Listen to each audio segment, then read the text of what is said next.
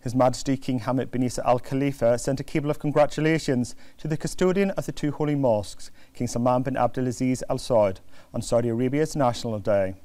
His Majesty the King wished the Saudi monarch abundant health and happiness to continue the march of development witnessed by Saudi Arabia under his leadership.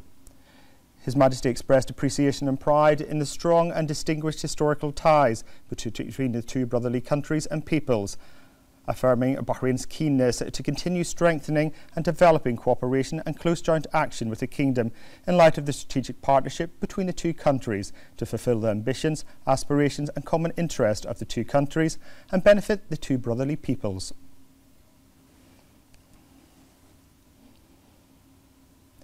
His Majesty King Hamad bin Isa Al Khalifa received at Safria Palace Sheikh Ibrahim bin Khalid bin Mohammed bin Ibrahim bin Khalid Al Khalifa, Sheikh Salman bin Khalid bin Mohammed bin Ibrahim bin Khalid Al Khalifa, and Sheikh Abdullah bin Khalid bin Mohammed bin Ibrahim bin Khalid Al Khalifa, the sons and grandsons of the late Sheikh Khalid bin Mohammed bin Ibrahim bin Khalid bin Al Khalifa. His Majesty expressed his sincere condolences on the passing of the deceased, praying to Allah the Almighty to rest his soul in eternal peace and grant his family patience and solace. The children of the deceased expressed their thanks and appreciation to His Majesty's condolences and sympathy on their loss, praying to Allah the Almighty to grant His Majesty good health and happiness for the Kingdom and its people.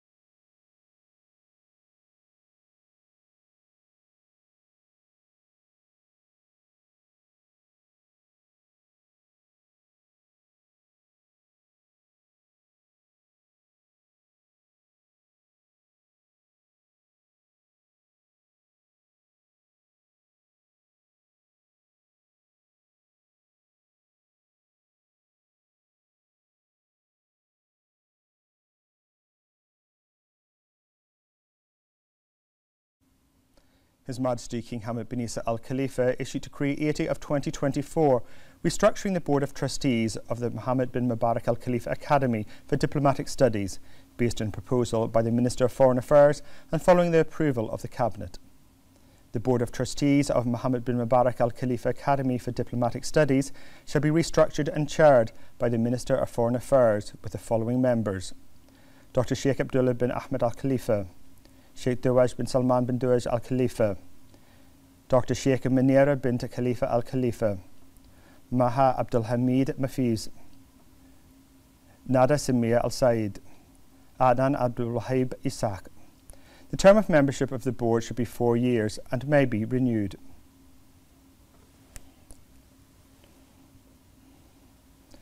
His Royal Highness the Crown Prince and Prime Minister Prince Salman bin Hamad Al Khalifa sent a cable of congratulations to the custodian of the two holy mosques, King Salman bin Abdulaziz Al Saud, on the Kingdom of Saudi Arabia's National Day. His Royal Highness sent a similar cable to His Royal Highness the Crown Prince and Prime Minister of Saudi Arabia, Prince Mohammed bin Salman bin Abdulaziz Al Saud. The Deputy Prime Minister, Sheikh Khalid bin Abdullah Al Khalifa, chaired the weekly Cabinet meeting at Gudaibiya Palace. The Cabinet highlighted the importance of His Majesty King Hamad bin Isa Al Khalifa's address to distinguished Bahraini citizens, where His Majesty expressed pride in the accomplishments across various sectors and international forums. In recognition of the upcoming World Tourism Day, the Cabinet noted the importance of doubling efforts to advance the tourism sector, praising the national workforce's role in implementing strategies to enhance its development. The Cabinet welcomed the Kingdom's leap to 18th place in the UN e-Government Survey 2024, an increase of 36 positions, placing the Kingdom among the global leaders in e-government services. The Cabinet commended the efforts of the Ministerial Committee for Information Technology and Communications and other government agencies for this achievement.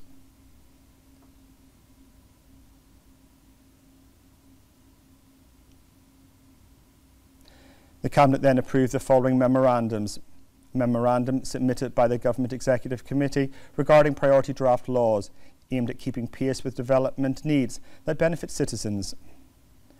A memorandum submitted by the Minister of Interior on amendments to the decree reorganising the Ministry of Interior. A memorandum submitted by the Ministerial Committee for Legal and Legislative Affairs on the Outer Space Declaration document, an outcome of the United Nations Office for Outer Space Affairs Conference on the management and sustainability of outer space activities in Lisbon, Portugal.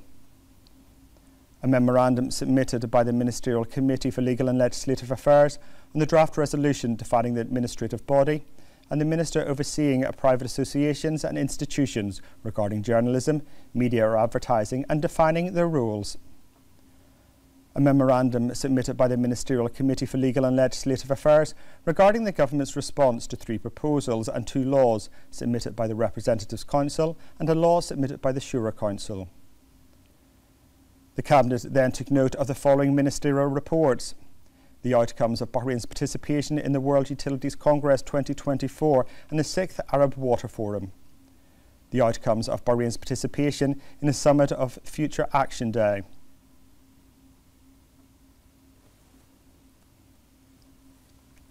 relations between the Kingdom of Bahrain and the Kingdom of Saudi Arabia have witnessed continuous growth over many years. On the National Day of Saudi Arabia, the people of Bahrain recall the relationship between His Majesty the King and the custodian of the 2 holy mosques as an exemplary model of a strong brotherly relationship between 2 leaders and 2 brotherly countries. More in this report.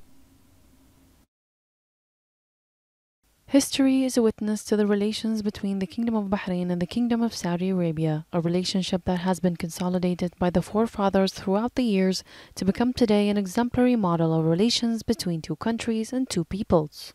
During their prosperous era of His Majesty the King, His Majesty continued to build on the legacy of this historic relationship. The prosperous era witnessed reciprocal visits that strengthened cooperation and promoted common interests at all levels, especially at the political and economic levels. His Royal Highness the Crown Prince and Prime Minister and His Royal Highness the Crown Prince and Prime Minister of Saudi Arabia were keen to fulfill the aspirations of the leaders of both countries, as reflected in many positions and initiatives, including the establishment of the Saudi-Bahraini Coordination Council. On this day, the Kingdom of Bahrain recalls the historic fraternal visit of the custodian of the 2 holy mosques, King Salman bin Abdulaziz Al Saud, to Bahrain, which celebrated the occasion. Bahrain's celebration of the Kingdom of Saudi Arabia's National Day is an annual event, as the achievements of Saudi Arabia are always a source of pride for the people of Bahrain. The Kingdom of Saudi Arabia enjoys a global political, economic and security status and a leading role in resolving international and regional conflicts through diplomatic means. This has made Saudi diplomacy highly regarded and respected throughout history in its Arab, Islamic and international surroundings. More in this report. The Kingdom of Saudi Arabia is committed to fostering unity and stability within the Arab and Islamic worlds. The Kingdom actively supports Arab causes and advocates for the rights of Muslim minorities globally, aiming for peace and security to enhance the quality of life for all. Under the leadership of the custodian of the 2 holy mosques and His Royal Highness the Saudi Crown Prince and Prime Minister, Saudi Arabia's Ministry of Foreign Affairs and Embassies work to strengthen relations with countries worldwide, reflecting its commitment to its citizens' interests. The Kingdom's diplomacy emphasizes national interest while enhancing its role in promoting regional and global stability. Saudi Arabia's foreign policy is strategically designed to benefit from international opportunities while at the same time diversifying its economy. This commitment is clear in the Saudi Foreign Minister's ongoing interactions with global leaders addressing various regional issues. Recent Arab and Islamic summits, along with summits with the African nations hosted in Saudi Arabia, showcase the Kingdom's growing influence on the world stage. The Bahraini-Saudi economic relations reflect strong cooperation in various fields, from trade to investment, which contributes to enhancing the economic stability of the 2 kingdoms. More in this report. The economic relations between Bahrain and Saudi Arabia have witnessed steady development and growth over the years to occupy a distinguished and advanced position, which represents a unique model of cooperation between the Gulf countries for their long decades, and are distinguished by being based on solid historical and geographical foundations since the establishment of the GCC. Perhaps one of the most important main factors in strengthening this economic relations is the strong political ties between the leaderships in both countries, which contributed to creating a favorable environment for economic cooperation, in addition to infrastructure projects such as the King Fahd Causeway, which facilitates the movement of individuals and goods, thus enhancing trade exchange. In light of the common desire to put visions and aspirations into practice, the Saudi-Bahraini Coordination Council, headed by their Royal Highnesses the Crown Princes of the two countries, has resulted in a number of major investment projects in Bahrain. Many agreements and memoranda of understanding have also been signed that will enhance cooperation in the fields of trade, industry, and investment, and contribute to supporting joint cooperation in a way that drives the wheel of economic development towards more advanced levels and meets the desired aspirations. This partnership continued throughout history through joint coordination, cooperation, and cohesion in various fields to achieve the vision of His Majesty the King and the custodian of the two holy mosques. All goals were unified and visions were matched, so that relations between the two kingdoms remain a symbol of successful and solid relations throughout time, confirming day after day the strong brotherly relations between the two kingdoms. And to speak more about the historic brotherly relations between Bahrain and Saudi Arabia, we are joined by the Chief of Legal Affairs and Acting Chief of GCC Affairs Ambassador Mohammed Abdulrahman Al-Haddam, who delivered the following statement. Firstly, I would like to take the opportunity to express my sincere congratulations to the custodian of the two holy mosques, King Salman bin Abdulaziz Al Saud, King of Kingdom of Saudi Arabia, on the 94th anniversary of Saudi National Day. As the Kingdom of Bahrain participates every year on this occasion based on the strong relationship established between the two countries, sharing close ties between the two kingdoms, which is based on firm foundation of mutual understanding and a strong social and cultural bond between the people of the two countries. I would also like to take this opportunity to affirm His Majesty King Hamad bin Isa Al Khalifa on enhancing the close historical relations and mutual interest that bind the two brotherly kingdoms. The Kingdom of Saudi Arabia occupies a great place in the heart of every Bahraini, as it is evident from the displays of celebration that prevail in the Kingdom of Bahrain on this occasion in appreciation of the kingdom's wise leadership and its people. In addition, the two brotherly kingdoms are distinguished by identical vision regarding many regional and international issues to work in the interests of the two countries and its people, security and peace in the region and the world.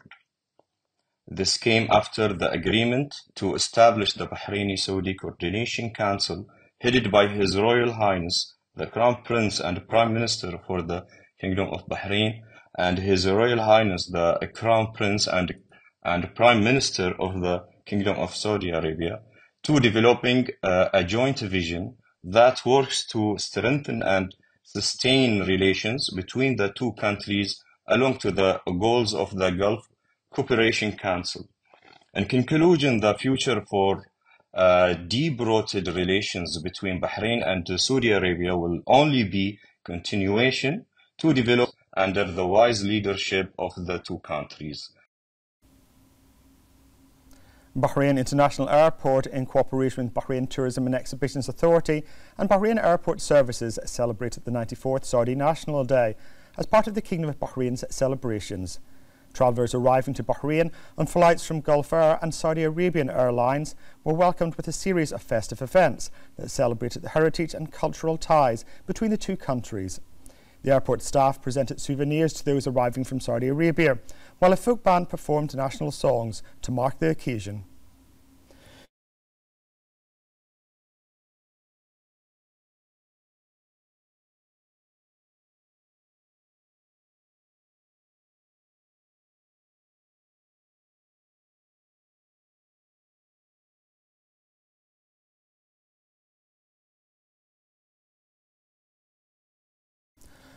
On this occasion of the deep-rooted relations between Bahrain and Saudi Arabia, buildings and landmarks across Bahrain were adorned in green to celebrate Saudi Arabia's 94th National Day. Official and private institutions were illuminated in green, reflecting the joyful atmosphere and shared sentiments of happiness among the people of Bahrain for this cherished national occasion.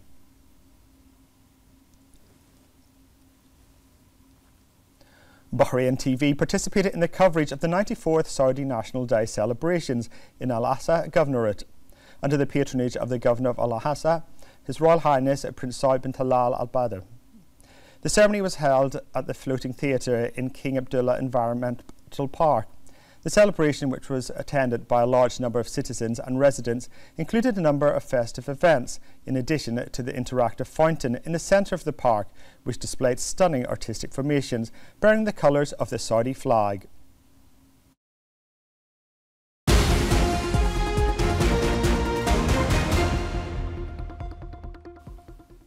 The Minister of Foreign Affairs, Dr. Abdul Latif bin Rashid Al Zayani, participated in the Future Summit at the UN headquarters in New York under the chairmanship of the Secretary General of the United Nations, Antonio Guterres. The Minister delivered a speech in which he conveyed the greetings of His Majesty the King and his wishes that this summit would yield positive and tangible results in line with the objectives of the Future Charter. The Minister said that the world already faces and interrelated challenges which require collective efforts to address them.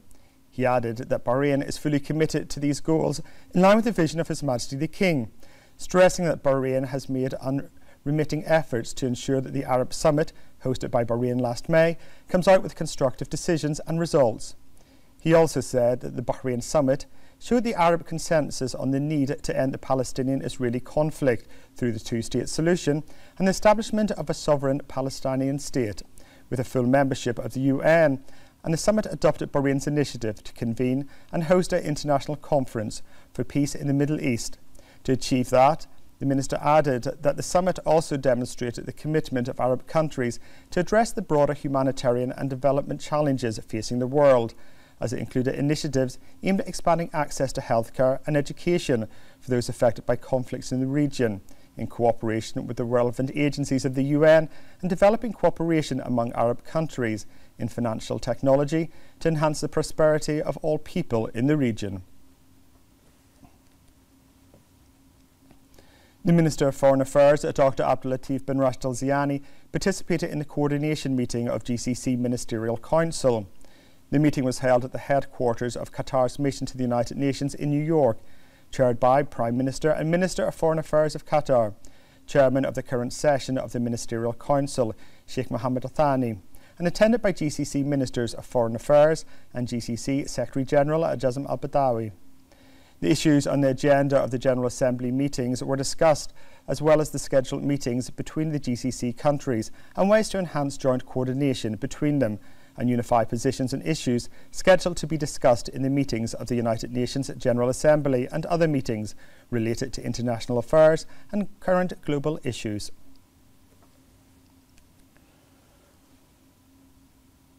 The Minister of Foreign Affairs, Dr. Abdul Latif bin Rashid Al Zayani, participated in the ministerial meeting on the situation in the Gaza Strip and the two-state solution to achieve a just peace in the region, held Sunday at the UN headquarters in New York on the sidelines of the 79th session of the UN General Assembly.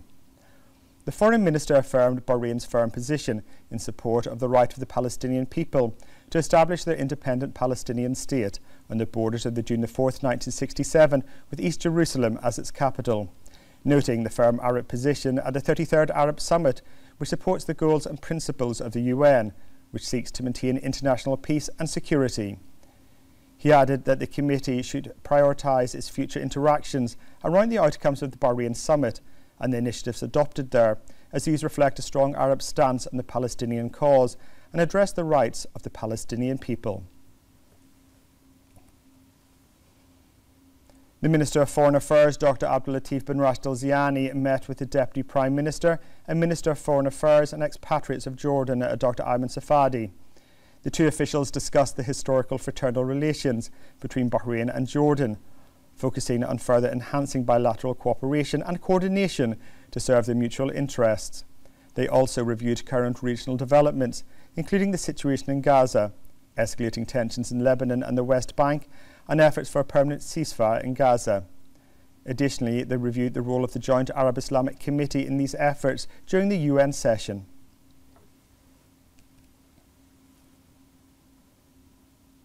The Minister of Foreign Affairs, Dr. Abdulatif bin Rashid Al Ziani, participated in the 17th ministerial meeting of the Global Governance Group, 3G, chaired by Singapore's Foreign Minister, Dr. Vivian Balakrishnan.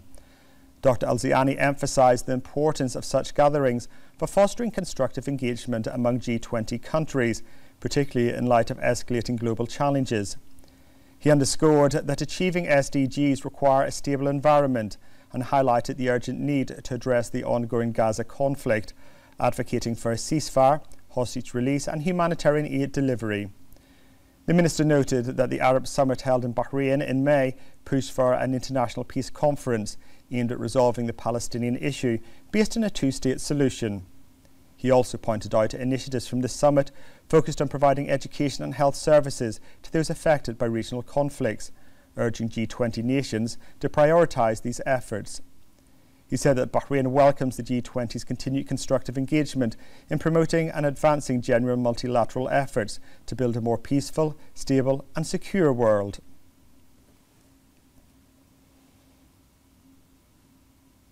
The Minister of Foreign Affairs, Dr. Abdulatif Al Ziani, met with Slovenia's Deputy Prime Minister and Minister of European and Foreign Affairs, Tajan Fajon. Al Ziani welcomed Fajon, expressing appreciation for the decision of Slovenia to recognise the state of Palestine, appreciating the continuous support provided by Slovenia to support the rights of the Palestinian people, including the right to establish an independent Palestinian state. Al Ziani stressed that the Arab summit hosted by Bahrain last May adopted an important initiative to hold an international conference to establish the Palestinian state, according to the two-state solution, and to support efforts to recognise the Palestinian state and accept its full membership in the UN.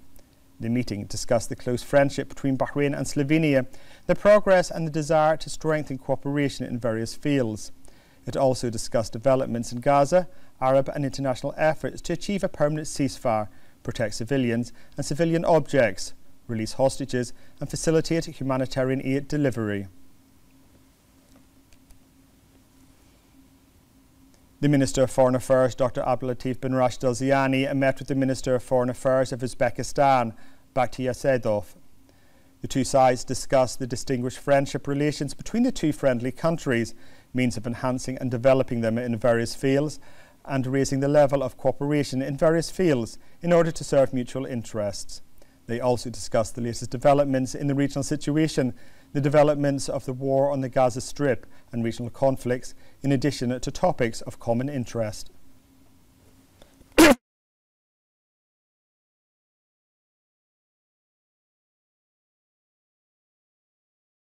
The Minister of Foreign Affairs, Dr. Abdulatif bin Rashid Al Ziani, met with the Minister of Foreign Affairs of Uganda, Jeje Abdubaka. They reviewed the friendship relations between Bahrain and Uganda and the development and growth in various fields and discussed ways to develop them to serve common interests. They also exchanged views on various regional and international issues, challenges that threaten international peace and security, regional stability, and the war on the Gaza Strip, the humanitarian situation and its repercussions on the lives of civilians, and areas of coordination and joint cooperation in international forums. The Minister of Foreign Affairs, Dr. Abdulatif bin Rashid Al Ziani, met with the Minister of Foreign Affairs of Cyprus, Dr. Konstantinos Kompos. They discussed the course of the historical friendship relations between the two friendly countries and the means to further develop them in various domains. The two officials reviewed the latest regional developments and the implications on regional security and stability. the war on the Gaza Strip, and Arab and international efforts aimed at reaching a permanent ceasefire, protecting civilians and civilian objects, releasing hostages and detainees, and delivering humanitarian aid to the civilian population. The Minister of Housing and Urban Planning, Amna Aframehi, held a meeting with the Chairman of the Bahrain Chamber of Commerce and Industry, Samir Nas, and a number of members of the Chamber's Board of Directors. The meeting discussed the latest developments of a number of issues related to the housing and real estate sectors in Bahrain and reviewed the results of the Ministry's plans to provide housing services in partnership with the private sector through the Housing Finance Programme as well as the Government Land Development Rights Programme. They also exchanged views on ways to achieve the sustainability of providing housing services to citizens by enhancing the involvement of the private sector in providing housing services to citizens and promoting more facilities and means of support for citizens.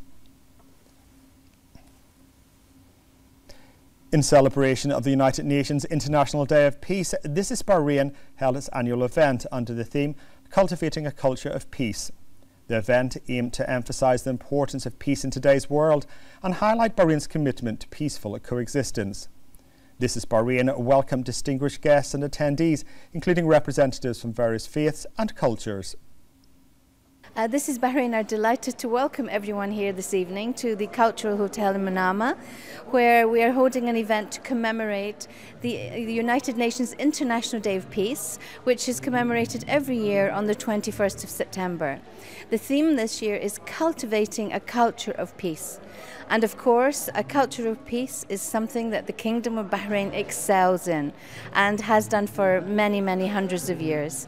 We're delighted today to have with us people from all the different faith communities, the different NGOs and clubs and societies, schools and universities, and everyone's come together to cherish and celebrate how we live in the Kingdom of Bahrain in peaceful coexistence. I've come to participate in this event, which is called Cultivating a Culture of Peace.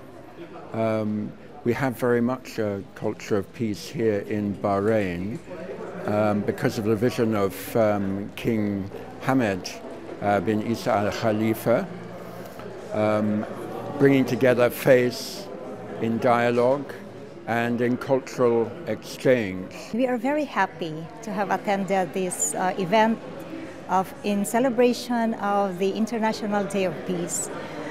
Being in Bahrain for many years, and our school celebrating its 30th founding anniversary this year, we feel it's very important that we expose our kids to the many programs of the government for peace. It's wonderful to be here this evening and to support This is Bahrain.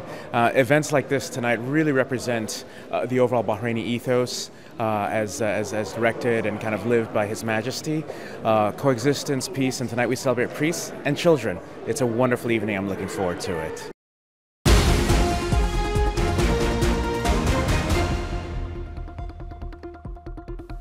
Under the patronage of Egypt's Prime Minister Dr. Mustafa Madbouli, the activities of the Sama International Festival are being held during the period from the 20th to the 26th of September, with the participation of several artistic groups from different countries of the world. More in this report from Egypt. The Sama International Festival was inaugurated under the title of 17 Years of Creativity, with the participation of 30 diversified groups in a way that creates a sense of cultural diversity, exchanging their own unique cultures. The festival is being held under the slogan of A Message of Peace to the World, and it is aiming at creating an unforgettable experience for the attendees in a one-of-a-kind blend with different cultures intertwining to create a magnificent piece of art that reflects the depth of the global civilizations. The festival, which runs until the 26th of September, hosts a number of Arabic troops. The organizers chose historical places in Fatimite Cairo to witness the activities of the festival. The festival comprised 30 different troops of diverse cultures. It had groups from Morocco, Algeria, Tunisia, Indonesia, Djibouti, and Kazakhstan, which is the festival's guest of honor. Samaa Festival is one of the most important cultural and artistic events in the world, because when we see the participation of all these countries and all these troops from different cultures, so this is so important, and it confirms the role that the festival plays. The participants in Samaa Festival asserted that holding such an important gathering in Egypt, and more specifically in Fatimid historical places, made it a much better experience to exchange the cultures. We are extremely delighted to be participating in this festival for the first time among numerous troops from around the globe who want to take part in this cultural gathering, which is being hosted by Egypt.